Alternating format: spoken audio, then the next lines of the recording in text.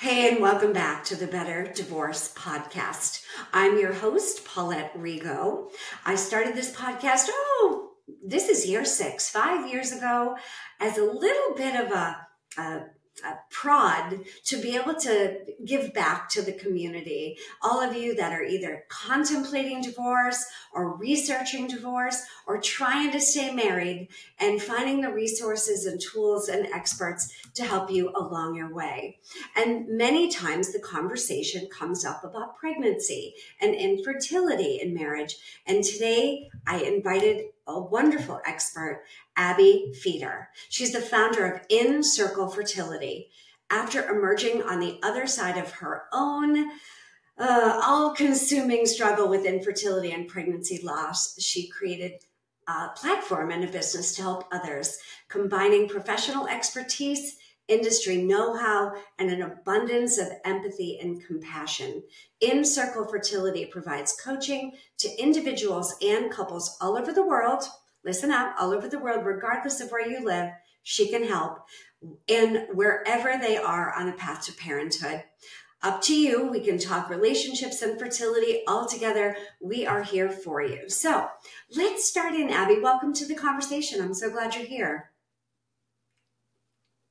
Oh, did I lose you? I'm back. I think I'm back. So sorry. Hi. Oh, you're back. I don't know what happened. Back. Sorry. That's okay. Yeah. We can edit. So yes.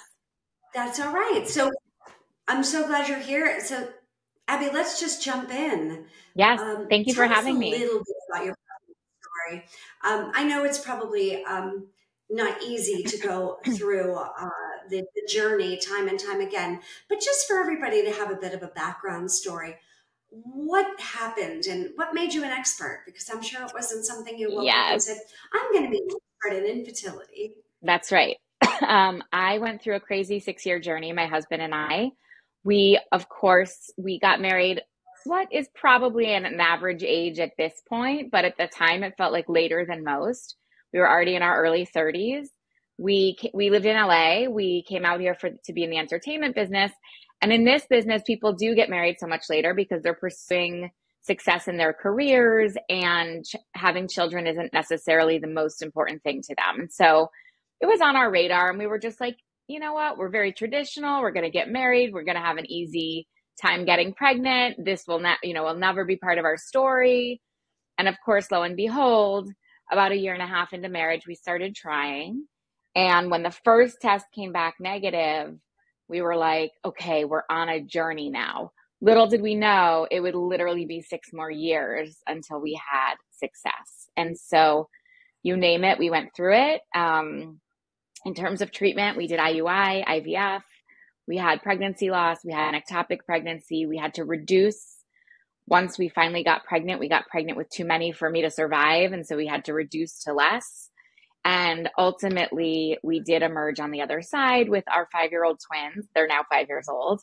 And when I did emerge, I just said there has to be a better way to go through this. We certainly hit the lows of our marriage during this time. And the positive piece of that is that I feel at this point, like there's nothing we can't get through because we've hit the depths already. And so I really just want to be there for other people to go through this and have a better experience than I did.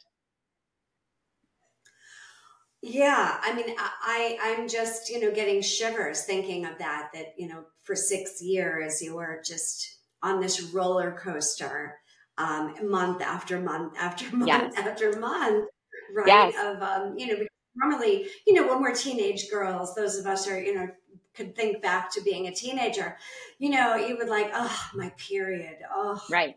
And that would be like, when you're 12 or 14 or 16, it's kind of the curse, right? Right.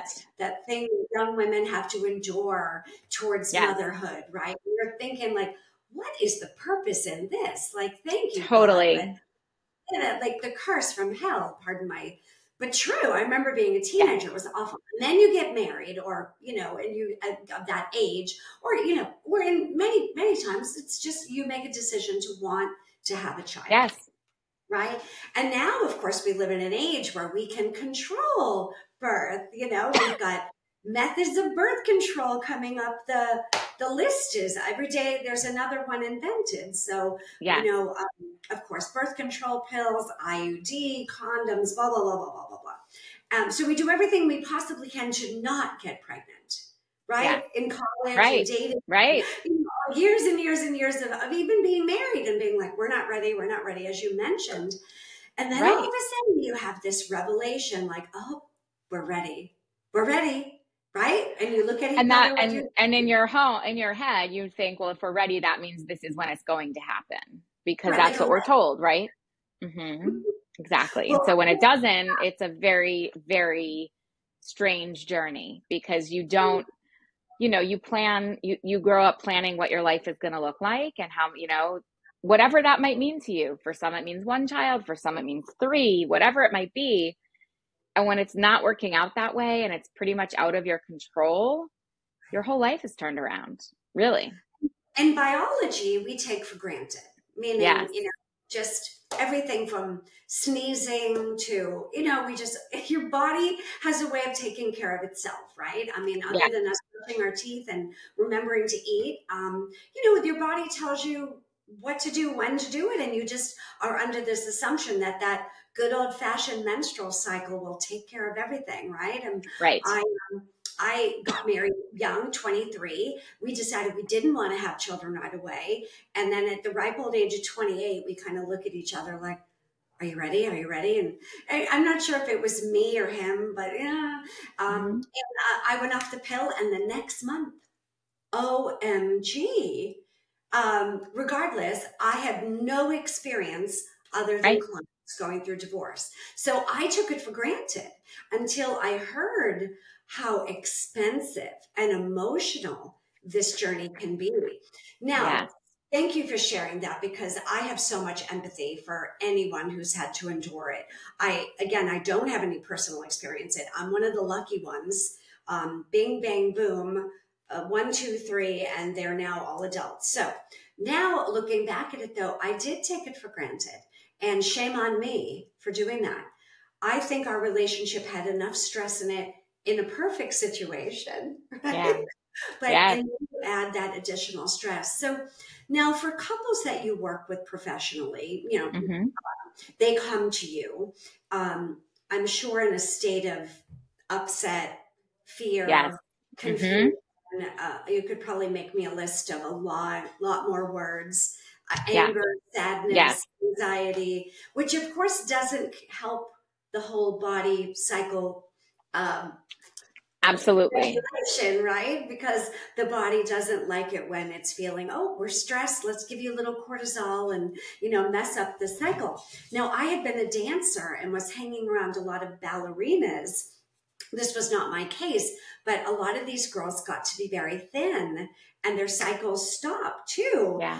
So it was almost, and then of course the eating disorder thing can make your cycles vanish, and prescription medication can wreak havoc on it too, and all kinds of environmental things.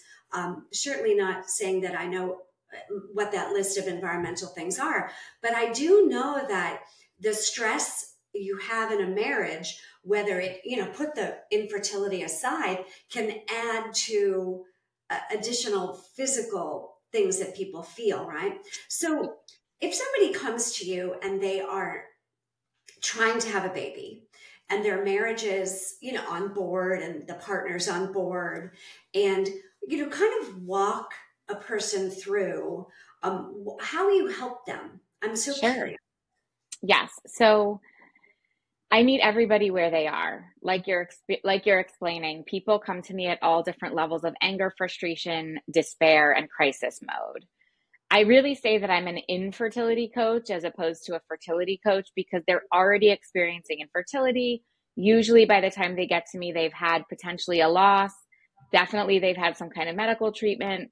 Sometimes we need to do an assessment and see if they're happy with their doctor at their clinic, because that's a whole nother thing where we are taught to just sort of, advocating for yourself in the medical realm is finally being talked about a little bit more. But I think a lot of the people who come to me are very unhappy at their doctor's office, or they love their doctor, but they hate their clinic.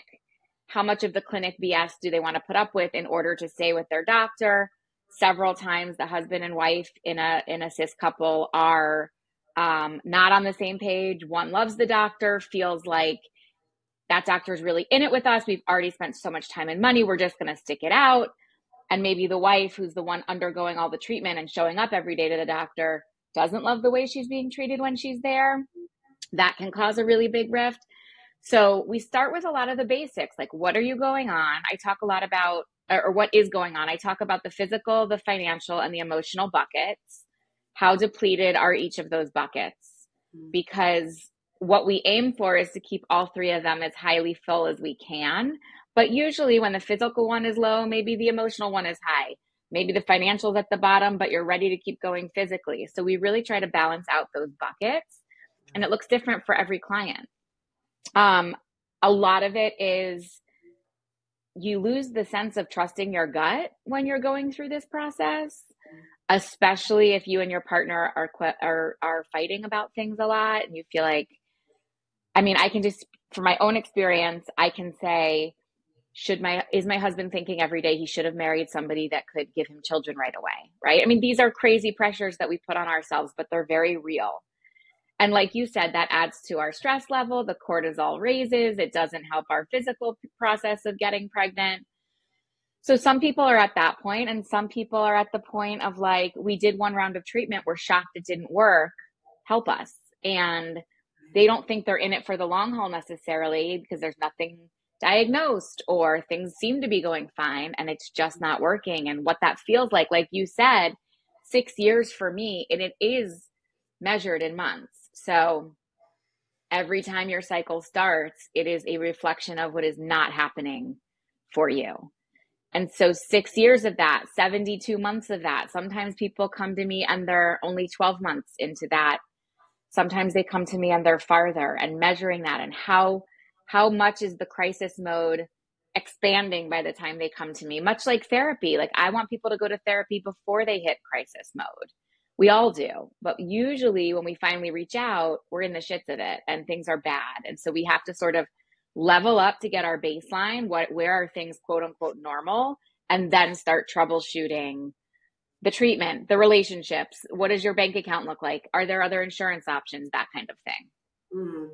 So of course, initially it's I wouldn't want to call it a medical assessment, but sort of a physical assessment of. Exactly. It's very much not a medical, but I will say just from experience and from at this point working with hundreds of clients, sometimes there are signs of medical things going on that haven't been diagnosed or talked about. And I very much emphatically say I am not a medical professional, but we will make sure that either your fertility doctor or your general practitioner or an acupuncturist or somebody that I will help you find can help figure out that medical piece of it too. We work together as a team. So first of all, is eliminating or supporting the physical and medical part of it. Yes. So they have the right professional, or maybe even interviewing new professionals that can ultimately help them.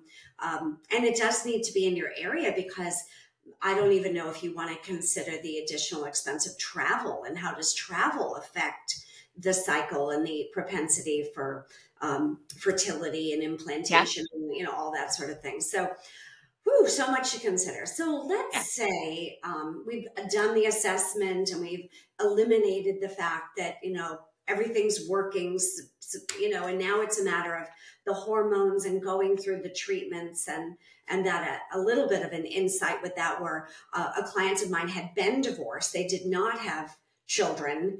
And she really wanted to have a baby or two, and many. She wanted to be a mom, and she was kind of planning for the new life ahead. So she decided to go ahead and go through a serious round. I think it might even have been 2. And man, the hormones they had to jack her up with, as she was telling me. She said, I was hyper and then exhausted and gained a ton of weight or lost a ton of weight. It was just this emotional and physical roller coaster. Of course, she was freezing everything. It was just, she wanted a little home base in case she was, found. Like an insurance policy. Like an insurance policy. That's exactly what it is. Right. Sure. But I was like, wow, Tia, tell me more. I had no idea. So it was very eye-opening for me, the procedure. So yeah, if you think about that, every cycle, your body's trying to produce one egg. And in the process of IVF, you're loading yourself with medication that tricks your body into thinking it needs to produce many, many, many, many, many eggs. Right. So you take PMS basically, or ovulation, which the symptoms of ovulation emotionally can mirror PMS significantly. And you zhuzh it up by, 250 milligrams a day for 7 days. You are really playing with fire. And in some ways, it's such a miracle that we're able to do this. Not in some ways, in all ways, like it really is. Right. But yeah, you have to know what you're going into. And there are people who think some of those external factors you were talking about will make it or break it. So maybe it's stop using plastic shampoo bottles, only, gluten-free, dairy-free, sugar-free, all these things. And I have people who come to me who are like, I'm going to do all this stuff and then it's going to be, and I'm like, listen, none of those is going to be the thing. But when we look at a holistic picture, the reality of some of those things is that when we talk about hormone disruptors, what we're saying is, how is your experience when you're adding hormones to your body going to get worse or better? And so, like, for example, I went through a huge phase where I was like so on top. I was like, no gluten, no dairy, no sugar. And it did nothing in terms of my outcomes. They were exactly the same as when I was, drinking wine and eating pizza. But the way that I felt on a daily basis from cutting those out of my life and my body while on this insane amount of hormones was a huge difference. And so you try it, you see what works. And if eating the Snickers bar and having the wine is actually going to bring you so much comfort that it becomes more worth it, then that's the thing that you do, because you're already going through so much. Right. Yeah. The and I think for them in this yes. world we live in unless we, move to, the top of a mountain in Wyoming and where right. acres and acres and acres and acres of nothing, where the nearest civilization is, that isn't practical either. There's totally. And that's the thing. It's like, we can make ourselves crazy. And the thing about infertility, what I find with my clients, at least, I get a lot of type A women. I'm a type A woman. And part of the reason I have these kinds of clients is because type A women are not great releasing control of this process. So of course they're coming to me because everything that they've tried is out of their control. So what can we control, right? So we become obsessed with the things we can control, like our products and what we're eating. And so some people are like, but I did the diet exactly right, and I still only got 2 eggs. And it's like, yeah, because this is a holistic picture. Maybe you're 35. You didn't eat that way for 35 years. So the 3 months isn't going to all of a sudden knock your eggs into shape. It can help. And I think all of it is good. And if it makes you feel good, you go for it. But you can only control a little bit of it at a time. You can't like switch everything in your life all at once. And so you figure out, like, what do I need to do right now that's going to make me feel better? And then next month, what can I add in? And then next month, what can I add in? And you try to make those changes slowly. And that's a balance between surrendering the exactly control, right? And accepting what you can and having a bit of faith in the process too. And from this side of it, because I have my kids, you have your kids, it's so easy to say that. But when you're in it, right, you know this, when you're in it, you want to like punch anyone in the face who's like, don't tell me to surrender. I have to do, right? Like, because I've been there. We know what that feels like too. Right. It's hard. I didn't say it was easy, but there is that little tiny taste of having faith and even if it does absolutely take 2 months. So now let's talk a little bit and segue into this, how infertility, and you're right, it isn't fertility, it's infertility. Mm-hmm. Fertility could be a whole nother problem with the marriage, but yes. but when infertility is a part of a marriage, and it is, I don't know the statistics, you probably do, but whatever they are, I don't see them lessening. I see it happen more and more. And you're not alone. This is a common or more common issue, concern, problem. But how does infertility in a marriage affect the dynamics and the marriage as a whole? Such a good question. So Yeah, the statistics right now from the World Health Organization is 1 in 6 people will experience infertility. If you Mm, break that 6 into couples, that's 1 in 3 couples. That's right. very high, right? That's a lot, yeah. And it's crazy high. And what happens is, So if you're in a sure, restaurant with your spouse and there's exactly what I always say. Yeah, right, look to your right, look to your left, one of the three of you is going to have a problem. So exactly. I say that it like that all the time. hopefully should make you not feel like a unicorn. Like you're Right, not, I get it. right, But right. it has a major impact. So what do you Yeah. see when, I'm sure you probably meet with couples too, as well as individuals, but Yes. how do you see it impacting the marriage? So I find there's a lot of things that happen in patterns. The woman tries, and again, I'm talking about cis heterosexual relationship generalities here. Everything's nuanced and different. But in this case, many times the woman tries to explain to her husband, you don't understand. I envisioned my life a certain way, and I am not okay reimagining what that vision looks like. And the husband often says, well, I envisioned our marriage a certain way, and you continuing to pursue this treatment is not the way that I envisioned our marriage because we're fighting all the time. We don't want the same things. It becomes your priority. I want to be your priority. Mm, And the generalization, especially in secondary infertility, I find the man is kind of like, why can't we be happy with what we already have? And the mm, woman is like, why can't you understand the life that I want for us? To which the man often replies, how come you're not happy with the life that you want, right? All mm, of these nuanced like these are the generalizations. Yes. And look, we can try to troubleshoot it as much as we want. And there are so many couples I meet with where I'm shocked to learn they haven't had any of these conversations about how many kids they wanted, would they pursue fertility treatment, what happens if we don't get the big family. And of course, like why would you have that conversation when everything is like hunky dory and you're in the love pattern and everything's going great? right. But these are the hard conversations we need to have in order to be able to troubleshoot them once we're in it, because we can say for better or worse till the cows come home. But when this is the worst thing that could happen to a woman, and a lot of women do feel that way, what Mm, does it look like for your partner to be able to support you through that? And can your marriage sustain that? And for some, I see it bring them completely closer together, which I'm very grateful in my life. That's what happened with my husband. Again, after hitting the depths of hell together, then we were able to emerge. And I see some couples where it just completely tears them apart. And I understand that side of it too, because you're just not on the same path anymore. And you know wow. what? That's okay. Oh, shoot. Did you lose me again?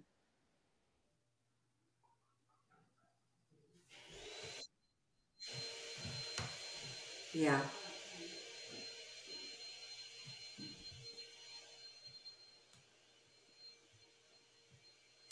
Mm, no. Frozen. Mm. Okay, Oh, you're I'm back. here. So sorry. I don't know what's going on. It's like a Yeah, little bit no. windy in LA and like everything just goes to shit. Okay, I can That's right. go from where I was. They can Yeah, edit it. It's okay. they can edit it. So sometimes you're just not on the same path. And the reality is that's okay. The sooner you can acknowledge that, the better and more happy you're both going to be. And maybe that means, can we get on the same path? Is that even possible? And maybe that means, what path am I supposed to be on? Is it with you or isn't it with you? And I think again, these are like the big life decisions that we don't want to sometimes face. And when we're pursuing fertility treatment, we're forced to face them. And it can come down to the core values of the couple and the Yes. individual core values of each spouse. If the spouse A really is, their top five core values are, family and connection and, having that legacy, that feeling and the vision of the Christmas card or the Yeah. picture on the porch with all the children and the grandchildren, and the more the merrier. And the other person's really content with having one child or no children even, or Yeah. is a little bit more of like, this is the card that we're dealt, and the hand that we're dealt, and maybe they're a little more accepting.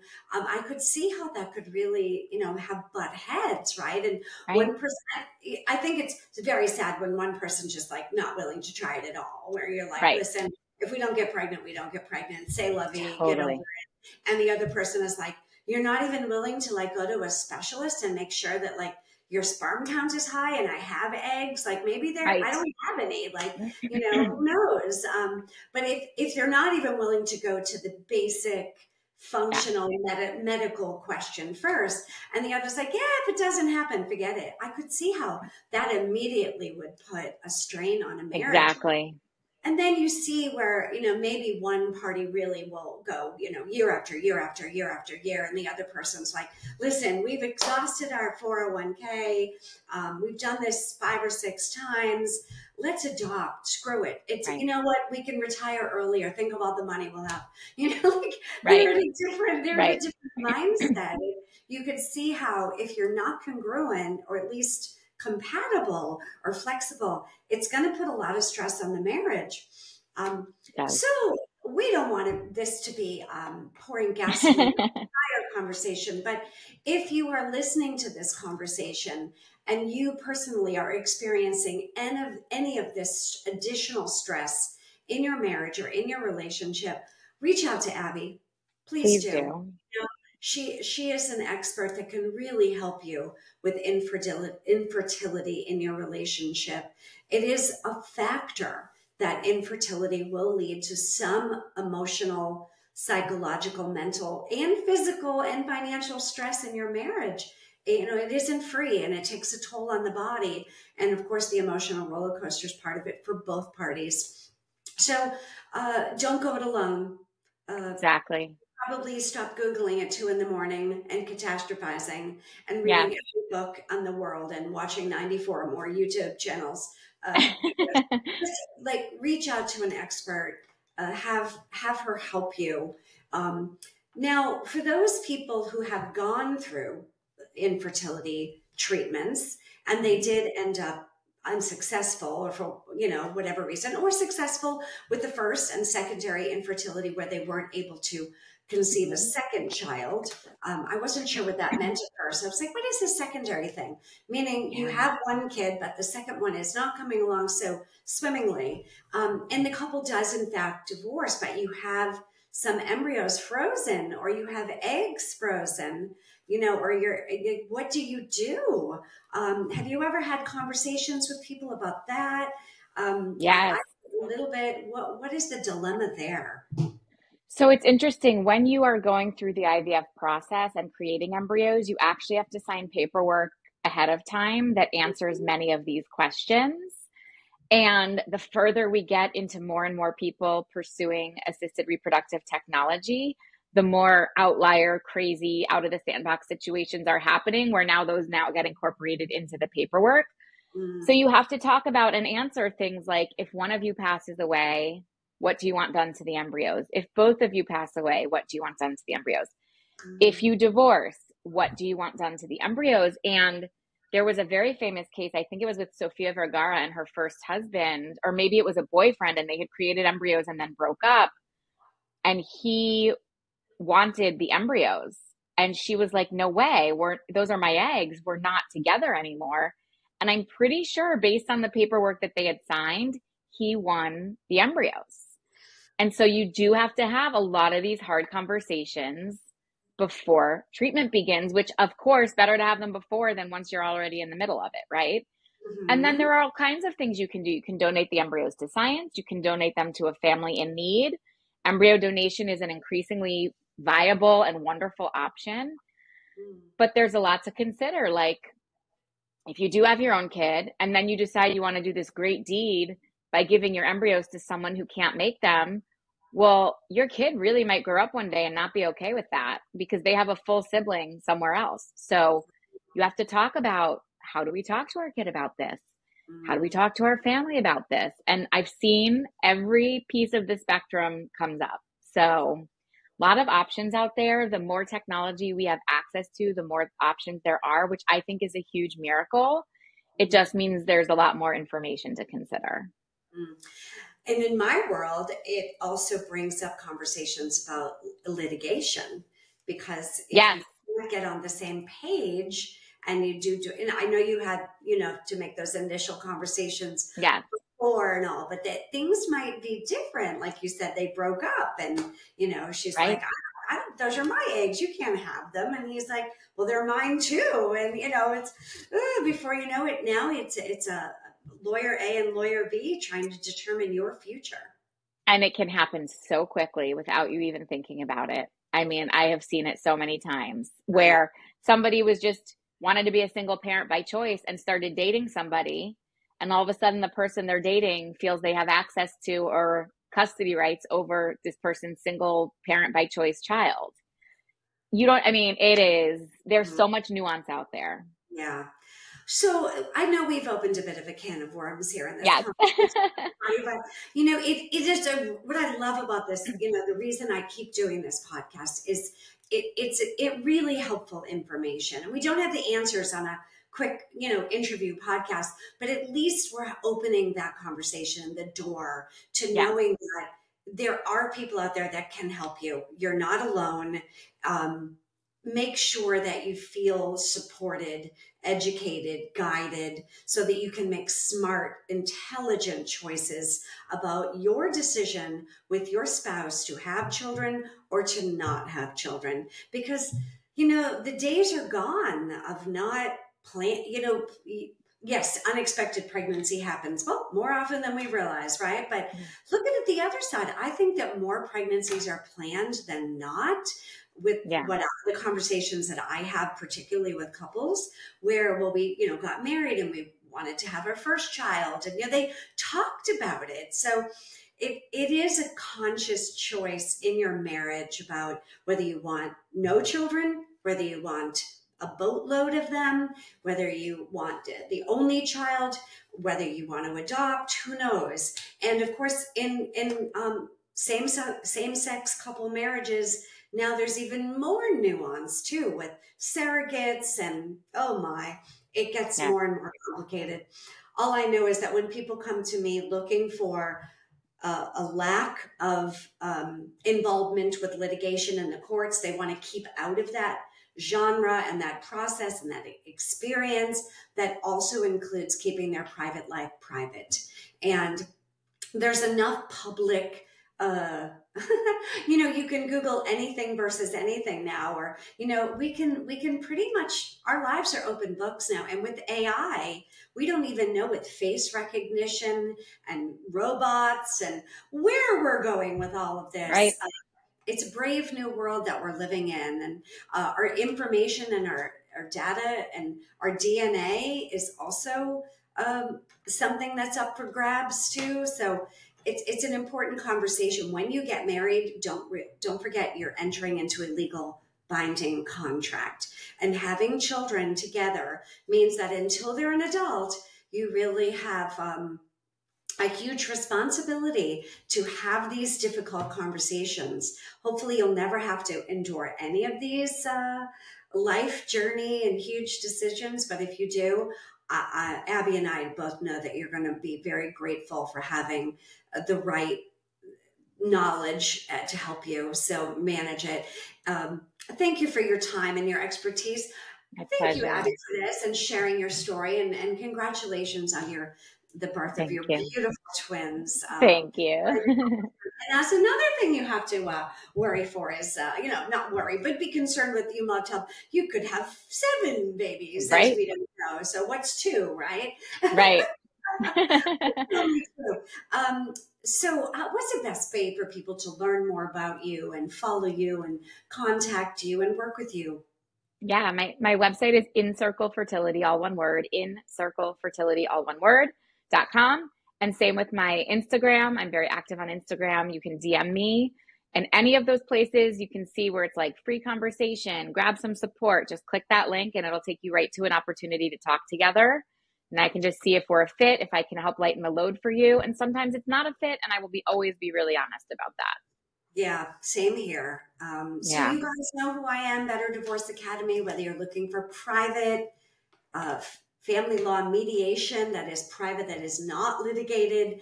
I do not mediate any other situations other than marriage and divorce situations, no business or any of that. You have the option of avoiding court. So it's something you should consider. People really are looking for the alternative methods in life now. And if your spouse says nope and says we're going to lawyer up, I'm a certified high conflict divorce coach. So with that said, you know who I am. Thank you, Abbe, again. And until next time, make it better. Thanks again, everyone. See you next time.